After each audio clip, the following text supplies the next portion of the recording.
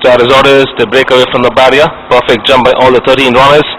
And sorting themselves out, Greek Varieties, who takes the charge a neck in front of Napoleon.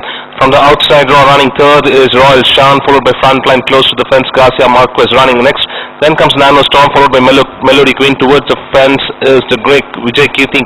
Keeping company on the outside is the another grey, that's Jebel Queen. Another 2 lengths behind is Golden Palace, followed by Hero's Choice. Given a reminder to keep up the pace is Westminster. 4 lengths behind is El Paso.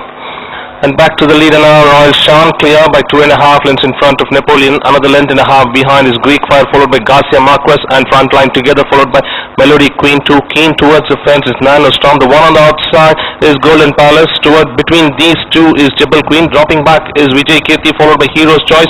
Now being joined on the outside by Westminster. Another 5 lengths behind is El Paso. But Royal Shan continues to lead the field by a length in front of Napoleon in hot pursuit. Another length and a half behind is Greek Fire, followed by Frontline towards the fence is Garcia Marquez. Now being joined on the outside by Golden Palace. Taking the turn 8 deep is Vijay Kirti. Looking for a split between the runners is Jebel Queen, followed by Frontline. Nano Storm comes in next, close to the fence is Hero's Choice.